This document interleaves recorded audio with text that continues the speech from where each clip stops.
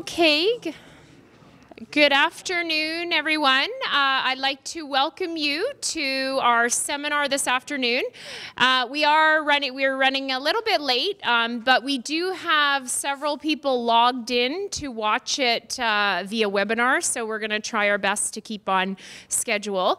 For those of you who don't know me, my name is Susan Tai, and I'm a professor here at the University of Waterloo, also the director of the Center for Pavement and Transportation Technology and the Norman McLeod professor. And we're very pleased on behalf of the Norman McLeod Professorship and as well CPATT to be hosting this seminar today. We're very pleased to welcome our colleague Dr. Theuns Henning, who is visiting from the University of Auckland. He is a leading expert in performance-based contracts, and so today he's going to be giving us a seminar on his experience with performance-based contracts.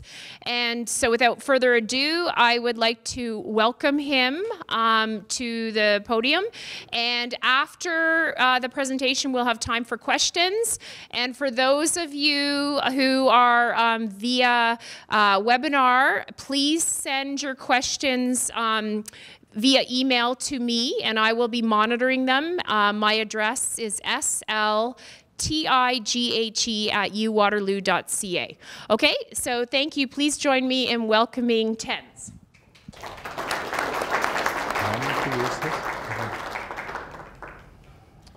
Thank you very much, Professor Tai. It's an honor to be here today. I know there's quite a few people from the ministry here with us from the University of Waterloo. I've got two of my own students here who's visiting this part of the world. Also on the webinar, I know that there's somebody down south as far as North Carolina, and I think we've got people from Calgary and Vancouver also linked in. So thank you very much. I will be talking about performance measures today, and I'm going to talk about it in a broad sense, covering not only performance-based contracts, but I will also be talking about performance monitoring and management, and also in relation to pavement management systems. The presentation is based on work that I have been involved with two of my colleagues, Dr. Joseph Costello. He's also at the University of Auckland, and then also Professor Susan Tai, that was very kind, often in peer reviewing our reports, research reports out of New Zealand, and I'm currently involved in a joint project for the MOT in this field with Susan. So thank you again. I appreciate that. I've seen a few faces. It's been at the conference in Miami a few weeks back. I have covered a similar presentation in Miami, but I'm going to make it your worthwhile to attend this one because I'll cover the theoretical bit in a few slides, and we will probably run through those. And then at the end, I will show you a little bit of a case study where we've had used some of the new techniques in performance management and measures to understand the behavior of networks. First of all, this is the world I come from. Can we switch off that spotlight, perhaps? Yes, that's much better, thank you. Not a very clear picture, but this is the Hobbit's movie, as some of you may have seen. It's definitely not me. Also, I haven't seen a Hobbit yet. There's not many people with hairy feet in New Zealand, so, but certainly the movie was shot in, must be some of the most spectacular parts of New Zealand, and I encourage you to go and have a look at these movies, even though you may only go for the scenic part of the movies. So just a little bit of context. So we've got the world map up here. We're around about there somewhere. New Zealand is all the way down in the Pacific's far south as you can go. You will note there's what we like to call the West Island of New Zealand. And there's two mistakes that you don't do is you don't call Canadian American or American Canadian. Also, you don't call Australian New Zealander and a New Zealander Australia, so be very careful of that one. To give you about a feel, it's about 8 to 10 movies distance from flying from Toronto to New Zealand. And yeah, but it's certainly worthwhile. We've got 2 islands, the North Island and the South Island. On the South Island, the main center being Christchurch, where the earthquake was a couple of years back. I'm from Auckland, so it's way up the north in the North Island. A little bit about the road network, almost 100,000 kilometers of roads, of which 60,000 is sealed. We've got 75,000 of that in the rural areas. So you can see it's predominantly a rural network. By the way, there's about 4 million people in New Zealand, of which 1.4 million lives in Auckland. So there's not a lot of people living in the rest of the country, but extensive road network, mainly to serve the farming community in New Zealand. Road funds, the state highways is 100% funded through the road fund, which come from petrol taxes and vehicle licensing taxes and all those sort of things. Local roads would be centrally funded 40 to 60%, depending on the size of the local authority, whether it's a city or a district council, and the remaining part of the funding would come from the local ratepayers. So that's a little bit of a scene setting in New Zealand. Some typical shots of roads that you will see if you travel the country, and by the way, that is most probably most of our traffic, also most of our food. So now we've got about varying between 40 million to 70 million sheep in New Zealand, depending on the season. So you do have quite a bit of New Zealand lamb available in your supermarkets, I saw. Best barbecue meat, by the way. The rest of the network, rural, quite winding topography. Most of our pavements would be thin, flexible pavements constructed with natural materials. Sometimes it would be stabilized. And then around 70 to 80% of our surfacing will be thin chip seal or spray seal surfaces. So we do have quite a vulnerable network in terms of the climate. When it gets wet, it blows out pretty fast. So you may wonder why asset management is as advanced as it is coming from New Zealand. Well, basically, we cannot afford building more resilient roads. Therefore, we have to look after what we have very carefully and fix them when they need to be fixing. Otherwise, those roads will go into a rapid failure mode and cost a lot to repair. So that's a little bit about the network, which is quite important to keep in mind when I go through the presentation today. There are many of the things and trends in performance management that I will be referring to that may not be directly applicable to this part of the world, yet there are principles that you can certainly have a look at.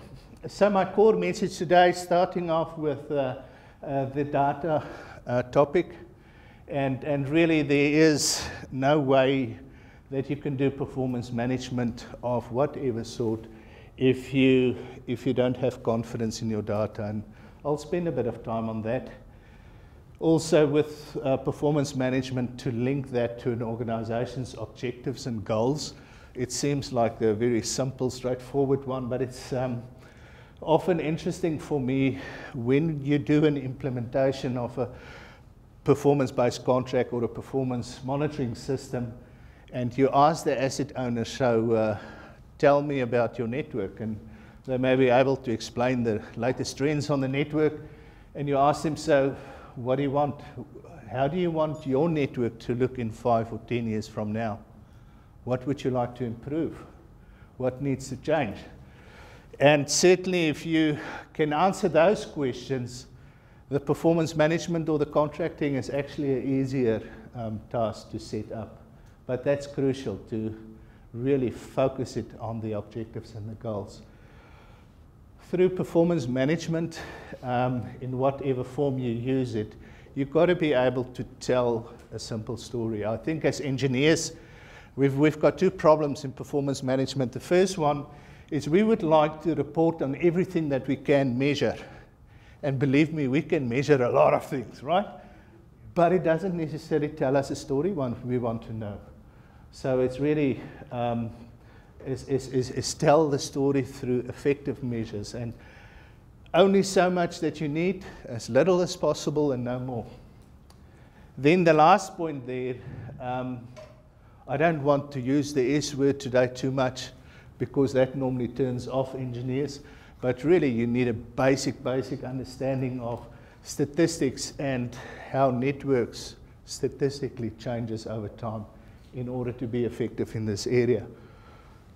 Some of the things that will come out today is heartland lessons. I've heard somebody said that I learned so much through my mistakes. I think I'm going to make a few more today. And that's pretty much the story that I'm telling you today, is everything that we've discovered came through trying things that didn't work, and we had to find a solution for the situation. Just a little bit of definitions. I know that performance measures one of those terms in our area that's been used very wildly. Not my definitions, but certainly in terms of the presentation for your background to know what I'm referring to when I do use these terms. So the first one is we just look at some sort of a condition distribution of a network. And the first thing for you to note there, I didn't draw the old classical bell shape. It's a highly skewed distribution. I challenge you to go out on your networks, look at your ages of your network, look at your condition. You will find very few being actually normally distributed, which has an impact on our report on it. In my class, those who's been to my infrastructure management classes know that I say average is a swear word in infrastructure management. So just be careful for using averages. The first point to make is that in the engineering side of performance management, we have to use statistical terms to define that distribution for us effectively, whether you're in a performance-based contract mode or whether you're just in a monitoring mode, wanting to know how your network changes over time. When we communicate this condition to the public in a level of service discussion, they won't understand what a 75th percentile or things like IRI is. So we normally use exception reporting, saying to the public that 95% of my roads is in a smooth category. I think in terms of communicating with the public, that's simple enough. There's two units of measures that our average Joe public understands well. The one is percentage and the other one is money. So whatever you try and communicate with them, remember those two units of measures. Then getting to the intervention or trigger levels, I may have something such as roughness or whatever that increases over time as my asset ages. And then at some stage in that asset life, I need to start thinking about doing rehabilitation or resurfacing or whatever. If I don't, and it deteriorates a bit further, then obviously I'm starting to consider more reconstruction or heavy rehabilitation at a later stage. Now, the point at which you make a decision of when to intervene is your trigger level or your performance intervention level. Please note that whenever we refer to this area, we would normally talk about a particular road section or a very specific class of road with a specific traffic volume. Whenever we go to the wider distribution, we tend to be network focused or part of the network or a lump of roads out of my network that we're reporting on.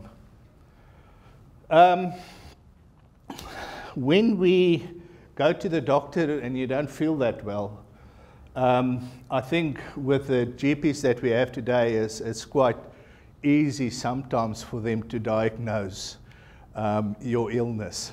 But I think it will also be very unprofessional of them if you come into his offices and he looks at you and he says, "Oh, the pink pill for you today." I think there's a general expectation that when we go to the doctor, they're going to listen at your heart, take your temperature, and do a lot of indicator tests, and then start to from the story you tell them, formulate your illness. The same with roads, or with any infrastructure, is we got to look at all perspectives of the infrastructure in order to have a complete picture of how it is moving over time. The first one that we all use, and it's quite accustomed to the physical science, roughness, rutting, structural indexes, whatever you want to use. Then we get to the costing side, which we often also report, but I find especially in the transportation side of things, we don't always have good confidence around our cost data. And that is actually something that we should be ashamed of, because we are managing billions and billions and billion dollars of infrastructure, and we don't always know what it cost us to maintain that. So I'm always, and I think we're all guilty, but our aim should be really to improve the costing data. If you talk to the industry, the manufacturing industry, they would most of the times be able to tell a big piece of the equipment or the plant to the day and to the hour when they're going to replace it, because they monitor the cost that goes into that piece of kit very accurately, and they know when it's not cost effective to keep it running anymore, but to bring in the new one. I think we should be the same with our roads and bridges and whatever we have in our road corridor. The other trend that I've been observing in our field is that there's an increased need to understand the risk or the vulnerabilities on our network. With MAP 21, there's a huge emphasis on talking about the risk as part of the asset management process. And this is the area where we need more research and more learning. I'm going to show you some examples later on today where we've started looking at that in New Zealand. As a side note, when we've looked at networks or roads on our networks that failed catastrophically or had rapid deterioration, only 30% of those had an early signal of physical signs before they started blowing out. Right, so we need to know what the vulnerabilities on our networks are. Just going through all the data items, I'm not going to spend too much time here. I think that you're all familiar with most of these. My inventory side of things, the pavement condition and structures on the roads and bridge side, also what those structures consist of and the condition. The use of my network in terms of traffic volume and loading. I think we're doing pretty all right with that first half of our data items. However, with this bottom half, often we are struggling a little bit. And I would actually encourage you, I know that engineers are not that fond of statisticians, and nor are they that fond of the accountants in the organizations, right? That's not too wild of a statement, but I really encourage you to start getting a bit more accounting involvement in this part of the work that we do. Right, now starting off with the data, one of the first hurdles that you've got to overcome, I guess, is in how you define your network. This is a World Bank representation of the different ways of segmenting a road network. We've got our routes. We may have links within a route. And then what we often use for maintenance management would be segments of a road of varying length. And then we've got the reporting and measurement links when we do data collection, whether it's visual assessment or automated data collection. They all have a measurement and a reporting length. One thing that we are very fortunate in New Zealand with, especially for the state highways, is we have kept data at a very low resolution. The HSD equipment, the high-speed data equipment, measure every 3 meters, do a measurement.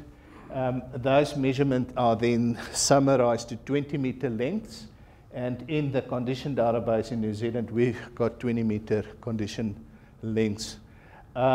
We normally report that up at one level into segments when we do pavement management and that sort of thing.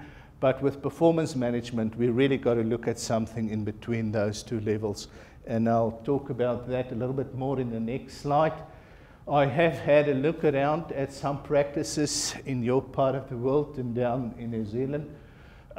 When we look at pavement management systems in particular, it is quite common to use homogeneous treatment lengths, and I think we're all comfortable with that. My question is always, how homogeneous are your sections really? And that's one aspect in New Zealand we struggle with quite a bit. If you look at literature in the Federal Highway Administration documentation, they would advise you to look at about half a kilometre to up to 15 kilometres in road section length. In New Zealand, typically you would find our treatment lengths between 800 metres to 2.5 kilometres. We have recently completed an analysis on the entire state highway network, which is about 13,000 lane kilometres of road. And we've compared an analysis where we've used a 600-metre maximum length versus the sections they normally use. And there was about a 10% difference in every year's program just because of that. Now you can think for yourself, if you've got a kilometre length of road, but when you do contracts and you never do a kilometre of rehabilitation, then obviously your lengths are too long. And you have to trim it down to a homogeneous section length. So when we talk about these treatment lengths, it should really be that length of when you do your next treatment will cover that entire length. So you can figure out for yourself what that ideal length is. When you go into the performance monitoring area, you need a little bit of more statistical resolution. So typically we would be looking at fixed lengths, either between 100 metres to about 500 metres. I have looked at some documentation. I think this one was done by Linda Pierce and Katie Zimmerman, where they've advised at 100-metre fixed length if you want to do performance monitoring. In New Zealand, we use 200-metre fixed lengths, so the entire network is summarized from that sort of level of data, and it does make a huge difference in terms of the outcome. When you're in performance-based contracts, the World Bank would advise you to use 500-metre lengths, and I think that is quite appropriate. In New Zealand, we use the old treatment lengths that we have, but often we would have acceptance criteria that refers to 50-metre lengths. So they would say your 75th percentile rough or rutting must be lower than, say, 11 millimetres, and you are not allowed to have more than 3 50-metre sections with a rutting more than 15 or 20 millimetres, whatever that may be. Okay, so it is quite a bit of detail they go into. Sectioning methods, this is just an example that I've used for the commutative sum method, which is, to my mind, the easiest and the most effective one to use there. Who's the golfers in this room? The golfers will know this. This is basically how you keep a golf score. You look at the average of your section, and then for each point you see if you're below or above the average. And you cumulatively just add those together. And what you will see that with this graph, either so the red line and the blue line is opposite sides of the same road. And every time that you get a shift in angle, you know the condition changes. So we've got something here that consistently performed better than the average, and then suddenly it dipped. So at that point, I will have a section break. So this purple blocks represents the section lengths that I've defined from this. The green line, the pavement section. So we've got a different pavement section there and there to the rest of the road network. Interesting enough, can you see the correlation between the two lanes? Perfect mirror image of each other. So I think quite effective illustration of how this works. If you do auto-segmentation on your network as a reporting tool, you've really got to revisit your defined section lengths on at least a biannual basis, because that does change quite significantly also from one year to another. Confidence rating system, and again the Pierce and Zimmerman report had something similar in that. So this is what we've developed for New Zealand. So we talk about equipment sophistication, calibration standard, quality assurance during surveys, and whatever criteria you want to use that. And then I've added one that I haven't seen in too many documentation, and that's a post-survey confirmation. So what I encourage the service or the owners, asset owners in New Zealand to do is for a survey contractor to present the data outcome in comparison to the year before. Because often you get the data, you do the report, there's a bias in the data, you don't have a clue of what's going on. But if you make that the responsibility of the contractor to explain the difference, then suddenly things changes quite quickly. And believe me, it works.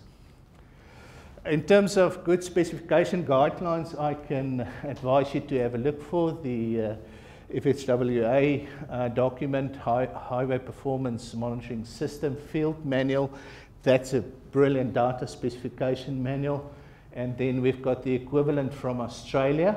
I encourage you to go and have a look at this specification. The entire specification is digital data specification, and they've got an R spec, which is the roads, a B specs, which is the bridges, and so forth. So quite a good data specification series that you can look at also.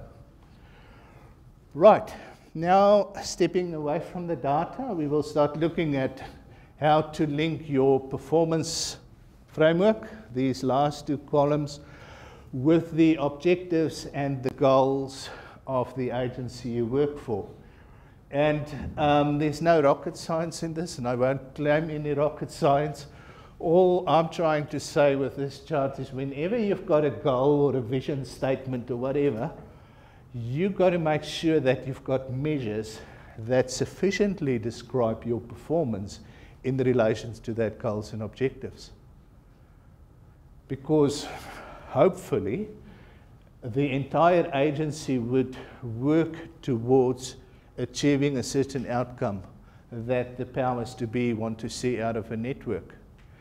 The moment you start monitoring and reporting outcomes in relation to those objectives, people start paying attention to it. And therefore, there starts an automatic self-improvement process in relation to that measures that you define. I've made a very important statement just now, is the moment you start measuring and reporting things, people start taking notice of it. Okay, and that is a good thing, but it could also be quite a dangerous thing. Okay, so just keep that in mind, it cuts both ways. In this instance, just as an example, so we've got our New Zealand Transport Agency that had certain vision statements which were lined up with the Ministry of Transportation targets, and then from that we just started populating all the key performance measures that relates to whatever target we are talking about. Okay, so obviously if you want to improve safety on your network, you've got to start looking at recording crashes and recording skid resistance and those sort of aspects in order to tell the story behind each of these objectives. The next point, and I apologize, this color doesn't work so well with the projector. We have got reporting in hierarchy or the implementation even in a pavement management system where we use different performance measures at different levels. I think this part of the world is quite keen on the composite indexes, and so am I. But there is a problem if you use it too low down the chain. I'm a strong believer that you should use specific measures like roughness and rutting, things that you can directly measure at a lower level, and the higher up you step into an organization, you start talking more broader and wider in your communication techniques. Stepping onto the S word, and again, don't be switched off, please. Just give me a moment. We've done a review of a network, and I'll come back to this network.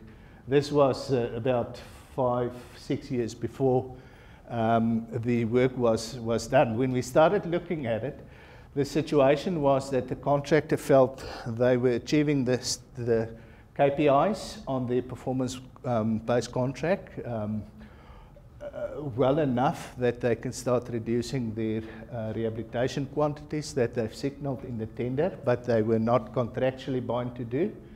So I was asked to review the network. Here is a plot of, what is this, roughness or rutting? This one is the rutting measure, and what we have is the mean or the average, the swear word, and we can see that was relatively flat. We've got the exceptions here above a certain high roughness value, and also percentage exceeded above another roughness value. So these two lines refer to the tail end. And then we've got this sharp increase on the mode. So if you ponder just on that information for a moment and you try and relate it to the log normal distribution, that's a pink line, it was quite clear what the contractor was doing. They have improved or kept the average rutting or roughness quite effectively where they wanted it to be by hitting those worst first sections first, right? What has happened in reality is the bulk of the network deteriorated, and the client didn't want that. So we're going to look later today at the same network when the client now, after learning this lesson, brushed up the performance measure definitions, and then they started getting the desired outcome. So I think in your mind, if you can always just remember this picture of a network now in blue, and then the red dotted line of how it's going to look into the future. There's a few things that happens here. We get the tail end, the worst end of the network that kicks out, and that deteriorates quite fast. And then we've got the entire network that is shifting. Now, when we do rehabilitation or renewal work, we take some of these sections and we pump them back into the good part of the distribution, right? So you've got to really think of, how do you want that distribution to look like in the future? And then once you know that statistically, how can you quantify your desired shift with that distribution? Just a little bit of a legend to help us with slides to come is I've got a box and whisker plot just turned on its flat here.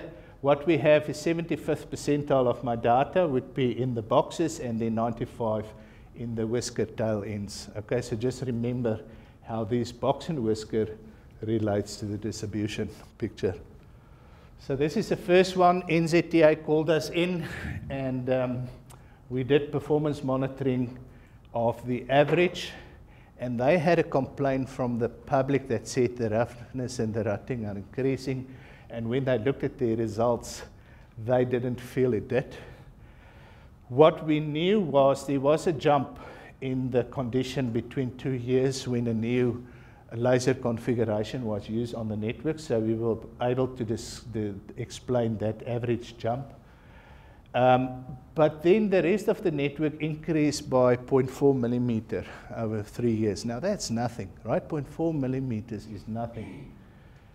Yet they couldn't understand why the public started noticing stuff until we brought in the entire distribution through these box and whisker charts, and there you can clearly see what's happening. The entire network was shifting, and especially your extreme parts of the network was shifting quite a bit.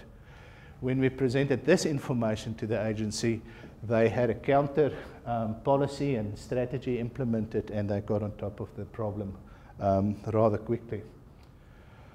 Another tip, when you report ages, especially ages of surfaces, don't just report the current surface age of the network to give you an indication of how good your state of surfaces is. Use the recognized statistical survival probability, because that gives you an indication of the surfaces that you've used in the past that's now resurfaced, as well as the surfaces that's still alive. If you look at just past surfaces, you're going to be biased towards the earlier failures. And if you look at the current age of your network, you're going to be biased towards the overperformers of the network. So you need the balance between the two. Use the survival statistics, and it's not that complicated. It's a standard feature in most applications. The reporting of cost and maintenance efficiency often is quite a complicated thing.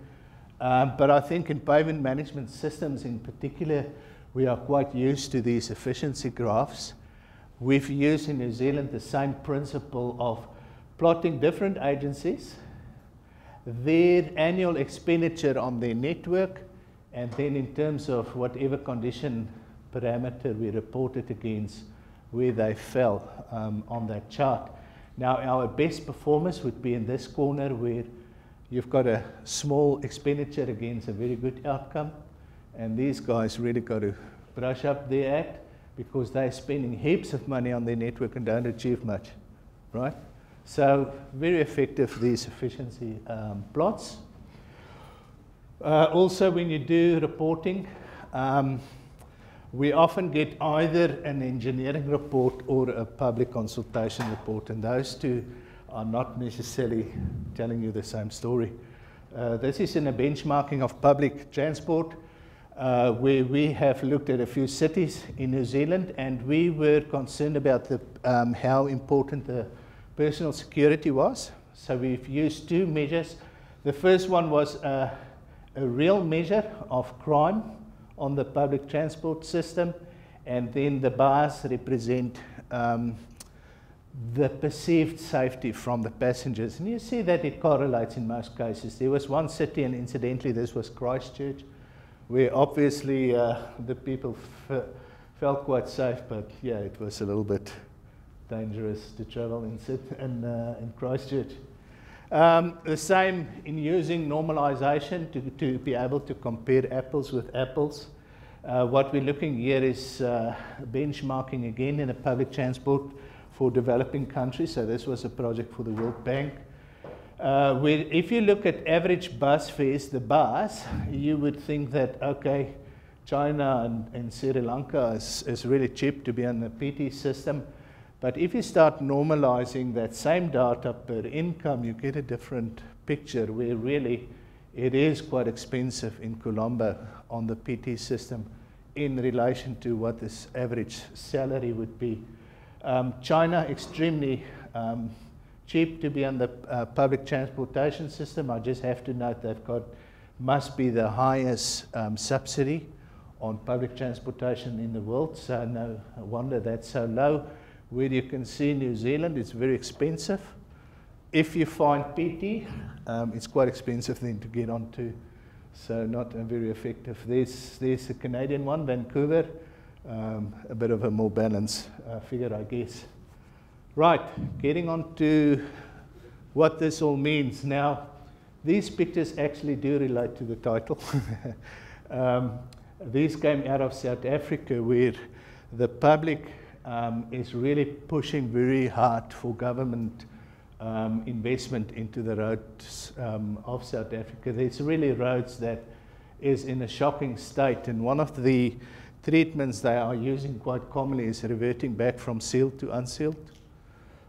So these photos actually came out of the media where people lobbied for more money. So this is a way of performance reporting, and I think it's quite effective if you would agree with me. So just getting back to this one, when we've completed our performance research for the NZTA, they said, right now, show me the evidence, show that this works. And they gave us 4 networks. Beforehand, they didn't tell us which networks it were. We then ran our performance framework over the networks, and we were able to write a story on each one of those networks. Then the outputs and the story went to the network manager, and they then did a critique of the story that we inferred just from the raw data. So I haven't been through such a severe test as this one, believe me. So 2 networks that I will be presenting is first of all PSMC 006, or the Waikato region. You will remember slide 1 of the Hobbit that's running. That's in the Waikato area. So mostly rural roads. The highest milk producing part in New Zealand is in the Waikato, so it's green, there's a lot of grass, a lot of thin, flexible pavement with chip seals, poor subgrade condition, mostly as a result of the world's second largest volcanic eruption that formed what is now called the Taupo Lake. But most of the Taupo, what is Taupo Lake's material is in the Waikato, and that's what they farm on. In Manukau City, where I live, mostly an urban area to the south of Auckland, flexible pavement surface with both chip seals and asphalt. It's a rural area and an urban area that's not too dissimilar from this part of the world, Waterloo and Kitchener. Variable in subgrade conditions, so there's quite a bit of different behavior coming out of that network. So, starting off with the surface condition, we've got a composite index, surface condition index, which is not too dissimilar to the RDI, I think, that you use in this part of the world. Only difference is our scale goes in the opposite direction. So if it's 0, it's a perfect surface. Up to 100 is a shocking surface. And let's look at the two networks. First of all, the PSMC State Highway Network. And we can see that they have improved the surface condition on that road network significantly. Incidentally, these 2 years were the first 2 years of the PSMC contract, and obviously the financial model that the contractor had was to knock everything hard in the beginning and then sit back and waiting for the funds to come in. The Manukau network, you can see also they've done a good job of the surfacing condition. It came down nicely and then it increases again towards the latter part of the period that goes up to 2010.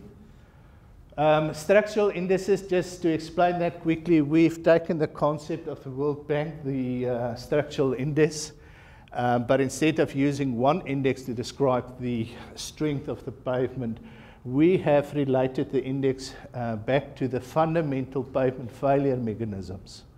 So we've got a structural index for rutting, which refers to your strains on the subgrade.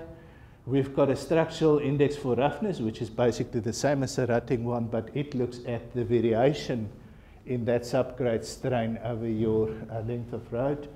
We've got a structural index for flexure or cracking, so it relates to the stiffness of your upper layers in relation to the support it has.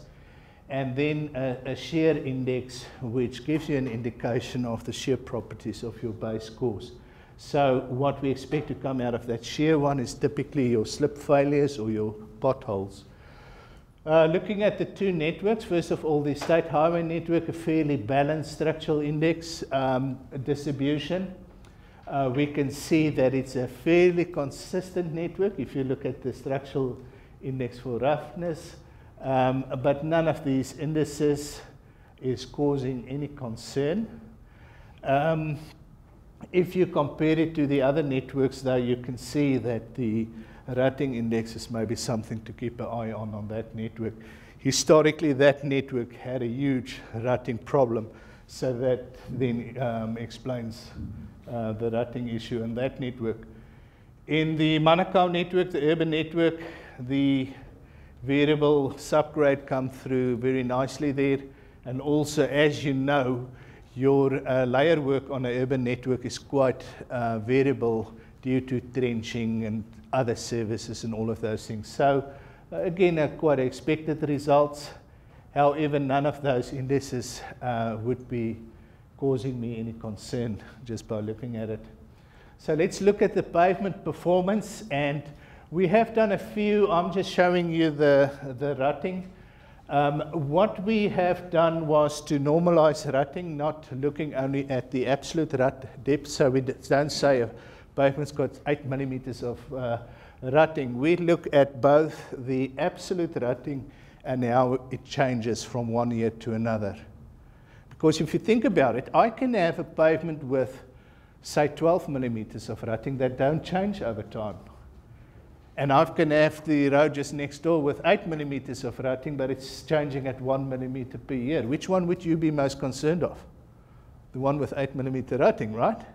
So what we've done is we did a composite index out of the change in the rutting, and the absolute rutting came up with a rutting index. So if it's 100, there's no rutting or no rutting change at all. And these two charts shows the outcome of the rutting index. Starting off with the state highway, the PSMC network, and just note that these data only go to 2010, so we've got the data going a bit forward.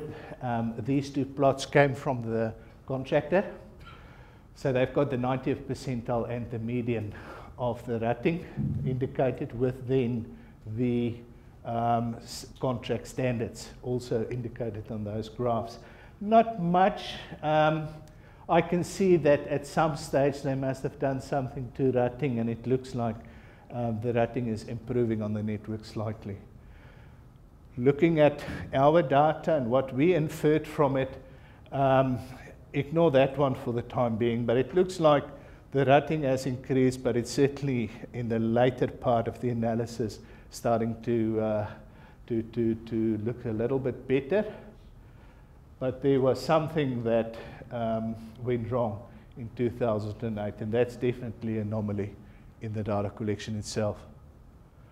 Looking at the rural network, pretty flat, maybe a slight increase in rutting in the later years, which is also mirrored by the rutting index, but I would say that increase is not true. Again, that's an anomaly that came out. Interesting with this project, we had, of the 5 years investigation on 4 networks, we had a year or 2 on each network where there was a bias in the HSD data. And we could only explain it when we started looking at our indices opposed to the traditional way of reporting the data. Because if you see a blip like that, what does it mean? You're there now, you go, is it deteriorating? Is that a reduction or is that an increase? What's happening here? And in fact, that may have been the year of the bias in the data, and you didn't know of it. So nothing in terms of the network story that came out here, other than pointing out those anomalies. Looking at the roughness, we've got 2 indices here, the normalized vehicle operating costs and the roughness itself.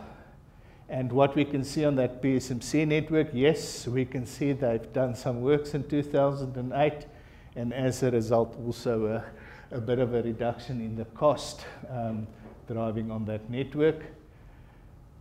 The Monaco network, we can see that the cost increased, but it certainly stabilized towards the end of the analysis period. So things are looking better on the Monaco network in terms of the pavement behavior. Then we have developed, and this came out of one of my first Ph.D. students. She graduated last year. She has developed a risk index of pavement failure, and she heavily relied on the structural index definition, this information, and came up with a failure index for the 4 main failure groups.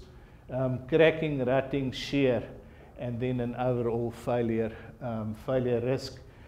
On this side, you're talking about your safe roads, so you won't be worried about those spikes. On that end of each one of these scales would be your more vulnerable roads. This was on thin, flexible rural roads only, so we haven't done the development for asphalt surfaces yet.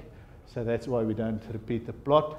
In terms of just looking at this, the only thing I can see here on that Waikato network, there's a slight increase in risk towards rutting. And we were expecting that result. We know the subgrade condition, we know the pavements.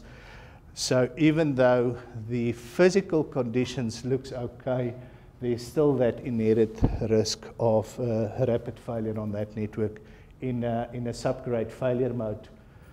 So that was the data. Then coming to the story for the PSMC network, in the past few years, the surface condition has improved, the pavement condition has improved, but be careful to reduce the rehabilitation quantities, because that inherent risk of the rutting failure is still present and must be controlled. Also the anomaly in the 2008 data.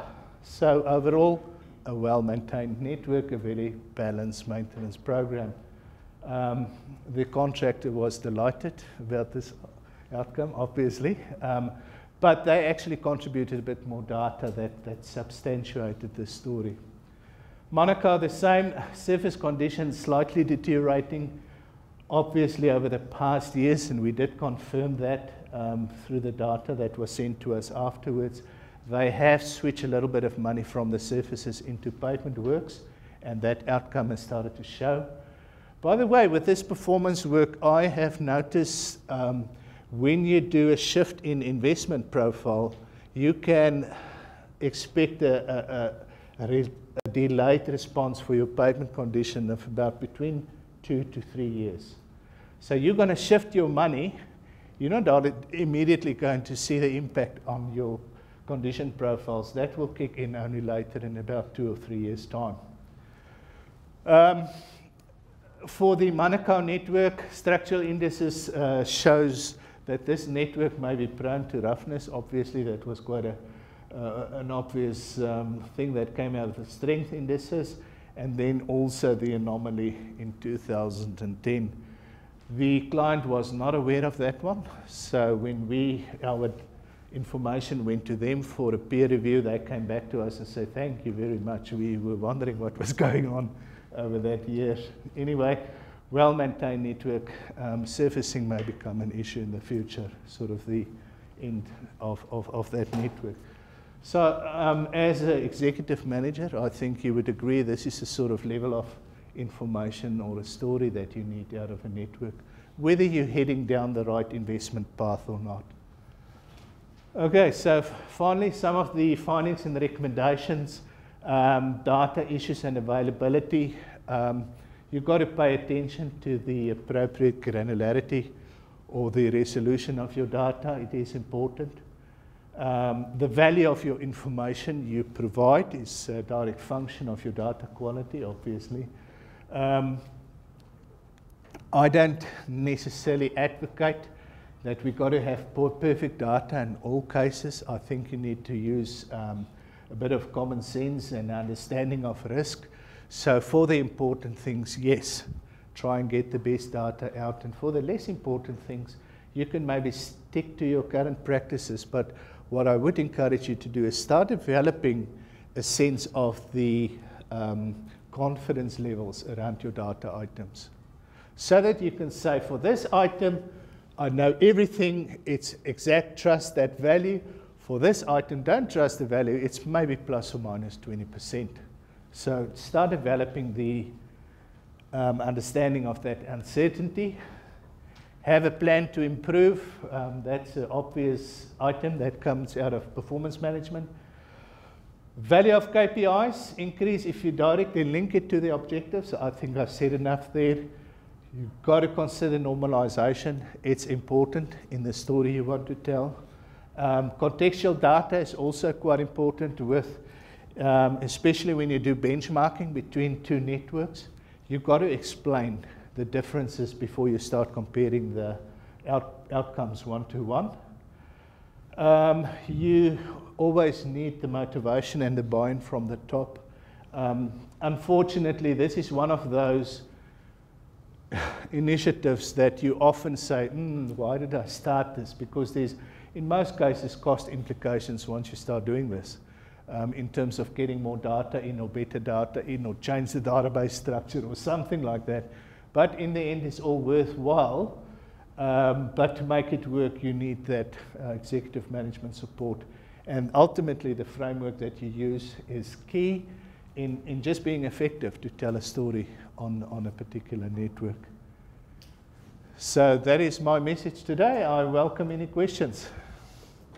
Okay, thank you, Theuns.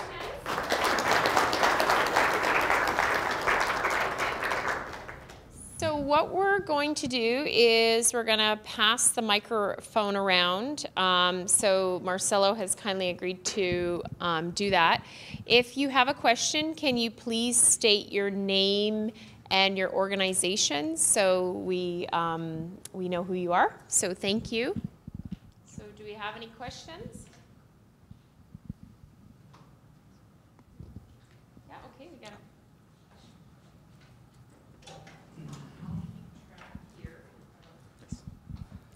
Thanks, Chins. Gary Ruck from Tetra Tech. We're a consulting company that does management system implementations. My question comes back to when you were talking about segmentation.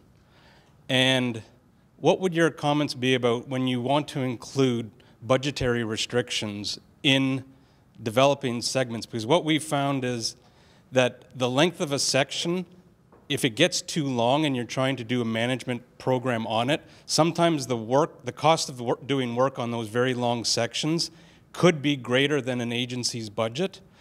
And it varies depending on how much money you have. If I've only got X million dollars or $1,000 to spend per year, my section length may not be able to be very long because the cost of doing work is already over the budget that I have available. And that's something that we really struggle a lot with. That question nails that issue on the head, because that was exactly what we found with the NZTA analysis. We had section length in the excess of 2 kilometers. And the maintenance philosophy in New Zealand is we only fix the part that's broken. So they hardly ever do any rehabilitation project longer than 600 meters.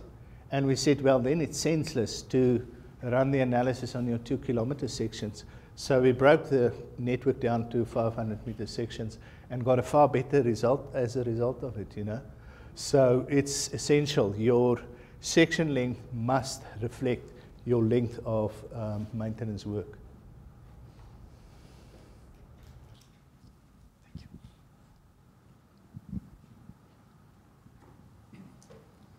Somebody have to talk, right? Li Ningyuan, Ontario Ministry of Transportation. Good presentation, thank you.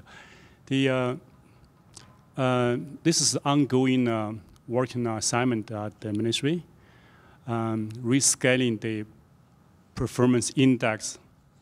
One of the performance indices is riding performance, right? The raw riding measurement is the millimeters, right? Now we're going to scale it from, like, for example, from 0 to 10 or 0 to 100, as you present, like, percentage of P50 or P70 here. So, and to do that, involve in some data analysis, data filter things.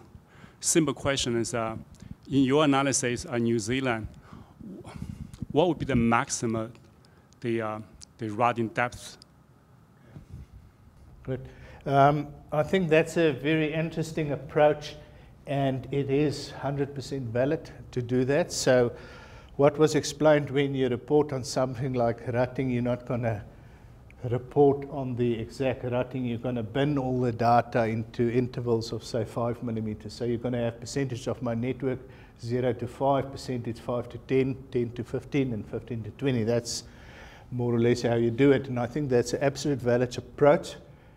My comment on the section length still stands, because if you have got a section length of 40 kilometers long and the rutting is, say, 8 millimeters, but it varies like this, it's not a valid 8 millimeters. So just watch your section length.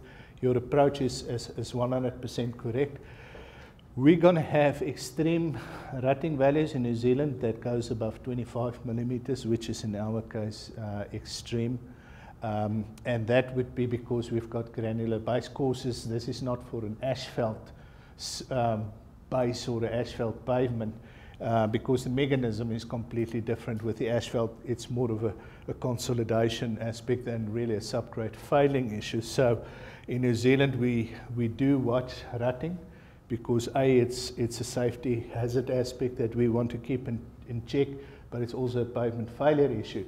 Our extreme values would be anything above 25 millimeters, and we would normally address those with routine maintenance.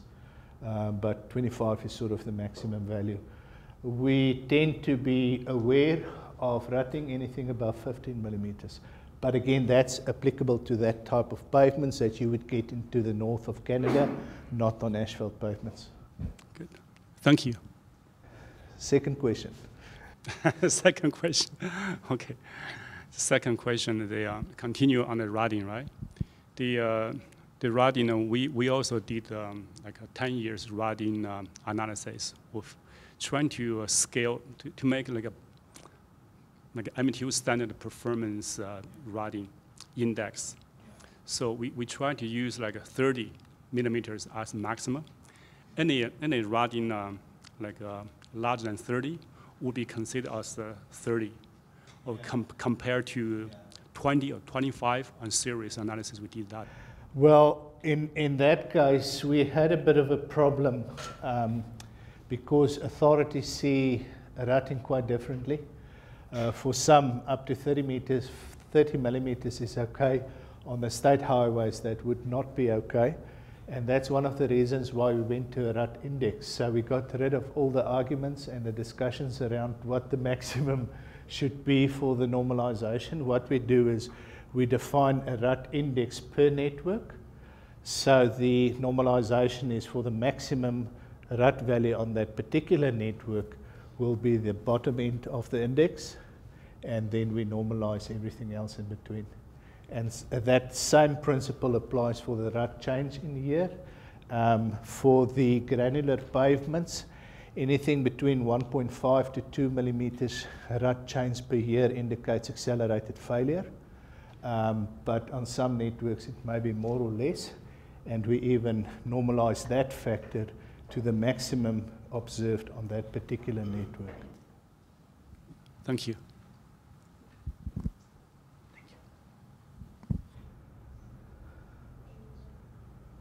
Was there anything on the webinars that came through? Nothing has come through yet. I'm monitoring here. Okay. One more for you, Chins. Maybe if you could talk a little bit more about the risk index that you were showing at the end there. Because when I look at risk and how we use it, we're looking at probability, consequence, and maybe some redundancy. Is that built into that risk index as well? Because as you mentioned with MAP 21, risk is becoming a really popular variable or performance measure to include in your analyses. Okay. I think we need to just take a step back so that fundamentally risk is your probability times the consequence. What we have done and why we call it the risk index and not a probability index is we looked at that probability of failure at a given traffic level and then what sort of failure consequence you're going to have. So that's why we've got the risk indices itself. It was quite a tough piece of work that we had to look at, and in the end, the PhD student who did this work, Megan, she uses statistical techniques called support vector machines.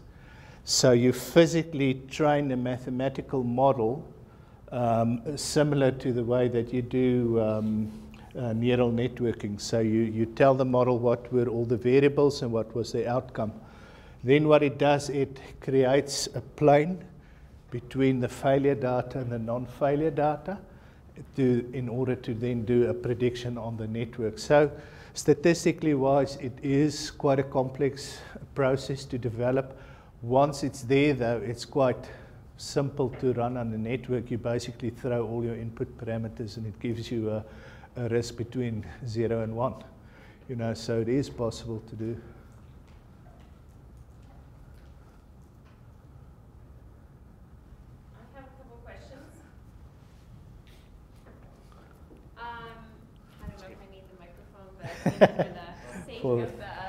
Okay, thank you, Theuns, for the presentation, and I hope other people ask questions. I see people thinking, so I'm giving you a bye here to ask questions. So I am also a believer in the box and whisker plots because I think they really give you a good idea of the range. And can you perhaps, in your experience and having reviewed this report closely, can you talk a little bit about what are the advantages and disadvantages of using those, and perhaps as well comment a little bit on what do you do as an organization if you're plotting these things and then all of a sudden you see a big, and usually what's happening is, and I mean, it ties back to the question we had earlier about risk, but how do you manage that? What kind of advice can you give to people? That's two rather loaded questions, but I think it's very good. As some of you may know, there's complete shifts in the procurement model for managing maintenance on state highways in New Zealand, which is something, or a bit of a mix between the old traditional performance-based contracts, the maintenance contracts they're using in the UK. We've got quite a few UK engineers in New Zealand that's helping us, so that influence came through. And part of the process for our analysis was to try and understand what the absolute minimum of investment would be on a road network. And it was a tricky question. So we went and did a number of simulations and permutations to see exactly what happens to a network when you start reducing the funding significantly. There's two parts to that question. I think if you look at the individual section, it will deteriorate, but at some stage it would be in such a bad condition that you have to rebuild it or scrap the road. You need to think of a network condition a little bit differently. That's not what we aim for, or a level of sustainability is on an entire network. It's more like your bank balance, right? You can take on debt and be able to carry that debt, but there is a tipping point that if you go beyond that, if you loan too much money or if you borrow too much money, you go into a debt spiral and you're simply not able to pay off your debt and you go backwards with your bank balance. A similar thing happens on infrastructure networks or road networks. So what we had to look at was, how do these distributions change over time, and when do you reach that tipping point and now the network becomes unsustainable to manage, I won't be able to recover it back. Interesting enough, the one parameter that explains that position the best was the 75th percentile. We saw the worst part of the network deteriorating, but the moment that my 75th percentile starts to move, you know you're in trouble. So hence another good reasons why you should be using the box and whisker chart. There's another reason. Unfortunately, an evil in road maintenance, and especially the more experienced road engineers that makes decisions in the field, tend to follow a worse first strategy. There's enough evidence and literature around the world to say that's about 15 to 20% uneconomical or non-optimal. And following your box and whisker charts clearly shows which end of the network is being addressed. So if your bulk, your 75th percentile of the network is shifting, you are not doing sufficient proactive maintenance work. So these box and whisker charts, and just looking at that one, is extremely useful. The problem comes when you see this spike. And as I said again, when you use the indices, this spike becomes more prominent. You can easily identify bias in the network. And it's a very difficult thing to address. I guess the most efficient, which will be the nastiest one to do, is ask the contractor to resurvey the entire network. But often that's not even a solution. What we have started doing in New Zealand is we've got a number of LTPP sections, or long-term pavement performance sections, around the country, which would be surveyed manually, so with a walking profilometer and those sort of things, on an annual basis. So we trust the data on those sections.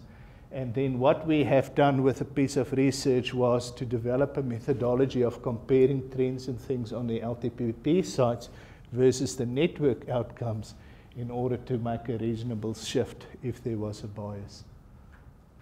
Was that the two questions? Yeah, that was good. And then I have another question that's come in here to clarify what the structural index related to flex is versus a structural index related to shear.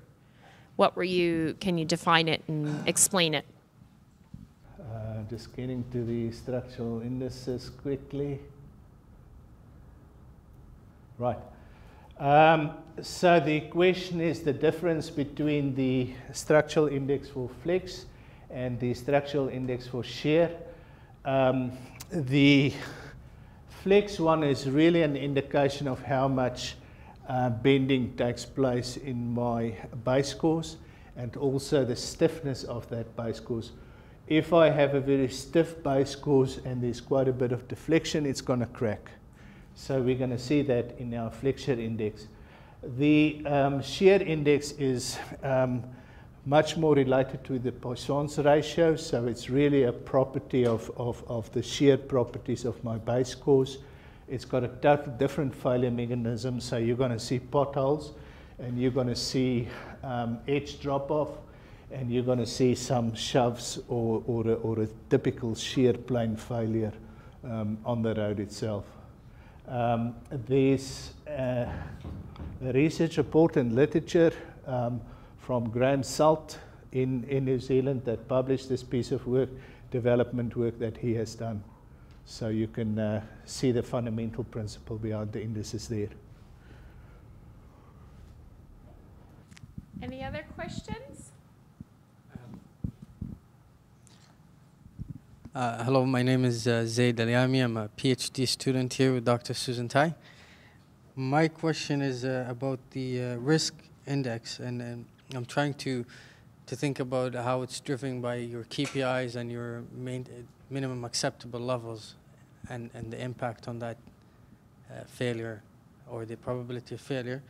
And then the other one I had is, was there any use, the reporting you're indicating really tells a better story, as you indicated, about the performance. Have you put any requirements on the contractors to report in that way when they report in their contracts? Okay. Two very good questions from the students here at Waterloo. Right, the first one, perhaps I should just tell you a little bit more about how the gravel roads or the gravel structures, pavement in New Zealand, typically the failure that you see from them is you're going to get a settling in phase, so there's going to be a bit of rutting that happens in the beginning when that layer is compact, and then that road is going to have a very similar performance over time. Something like roughness and rutting is basically going to be a flat line for a very long time. Often we come back and just rejuvenate the surface, but when we don't do that, or there's a sudden flood or a sudden overloading, that pavement fails very rapidly, right?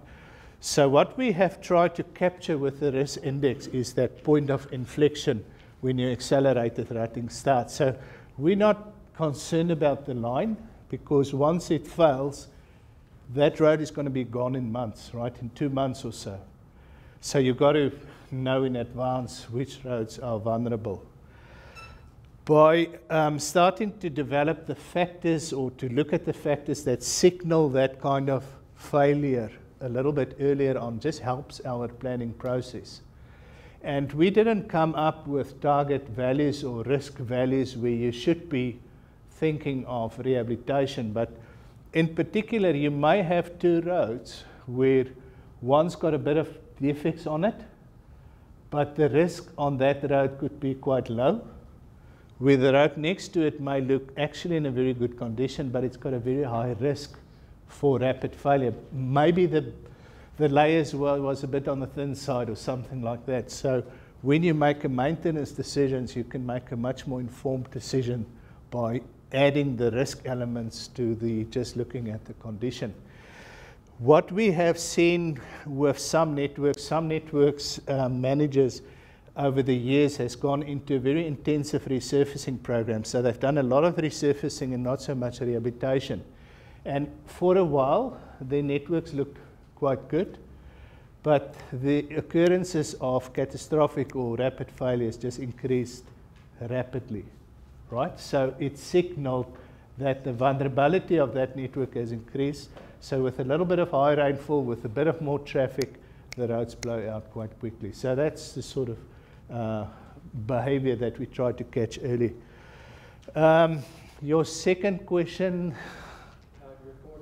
Reporting requirements. So we don't have specific reporting requirements as per se, but typically what we say to the contractor that if a condition item such as rutting varies more than a certain percentage with a certain confidence limit, they must explain where it comes from and also have similar criteria on individual road lengths. It created, well, two things. First of all, the contractors quickly realized how much risk it put back on them. So they've done processing at night to see if the surveys they've done the previous day was sufficient. And if it passed the test, they go on to the next one. Otherwise, they just repeat one-day survey. So there was a self-checking mechanism. The second thing that came out is suddenly there's roads that had a condition shift, and it may be the road is now suddenly in a much better condition. Nowhere on the database there was any maintenance records. So these contractors then start coming back and say, you don't have the maintenance record, but this road was actually rehabilitated last year. So suddenly there was another check on the data to ensure that the database quality has improved.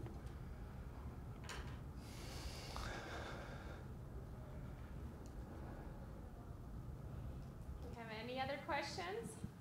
Burning questions? Sure. Interesting presentation. I'm Mohab Al-Hakim from Stanton Consulting. Just going back to the indices about that you have presented, the rutting index and the flex shear and roughness one. Just wondering, in case due to limited budgeting, a municipality would not be able to keep data collection for one of those indices, would you be able to make that up by relations between those indices, historical relation from previous years? Okay. That is an excellent question, and it goes a little beyond that.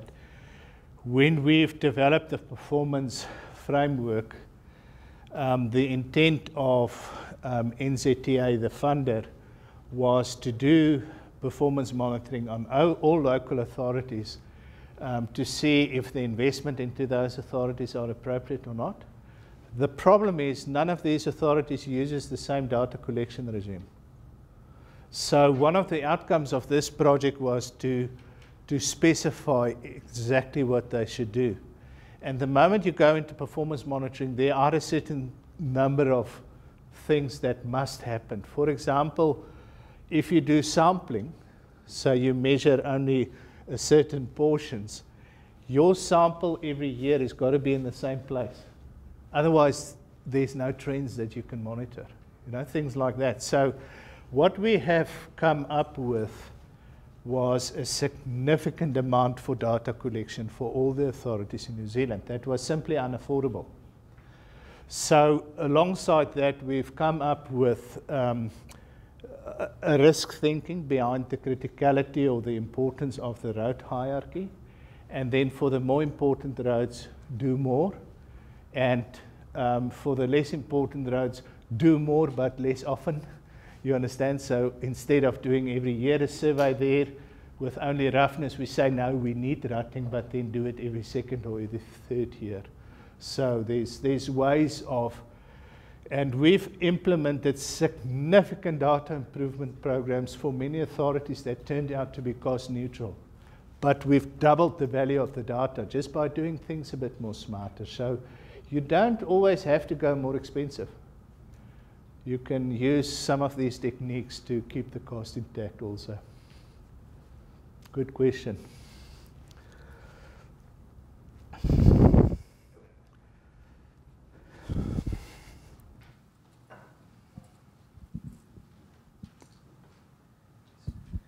Thanks. I enjoyed your presentations. And in your presentation, you emphasize the importance of data quality. Can you share us with your experience with the quality management for those, for example, payment performance data collections? Is there anything you do to help you get a better quality data? We notice, because all the analysis is done based on the data. So what do you do to ensure that you have at least acceptable data for your analysis? Right. So any project that I take on, rule number one is never trust the data. Unfortunately, we think we've got good quality data, but the nature of these equipment and the processes involved and the persons involved leave quite a few points in time where there can be a little bit of a boo-boo happening. I encourage you to look at Linda Pierce and Katie Zimmerman's book on data quality and how you can manage that better. I think they've got a few good points in. My experience really is to put more ownership on the contractor themselves.